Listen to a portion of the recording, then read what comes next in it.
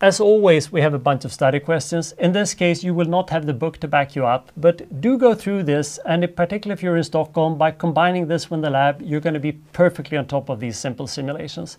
The one part that is probably important to know from the lectures are these final parts about free energies, delta delta G values, and the free energy cycle, because that we might not cover as much in the lab. But otherwise, now you should be able to simulate things and see what happens and check me whether I was right or wrong. And in the next lecture, we will be able to head back to look at actual protein structures.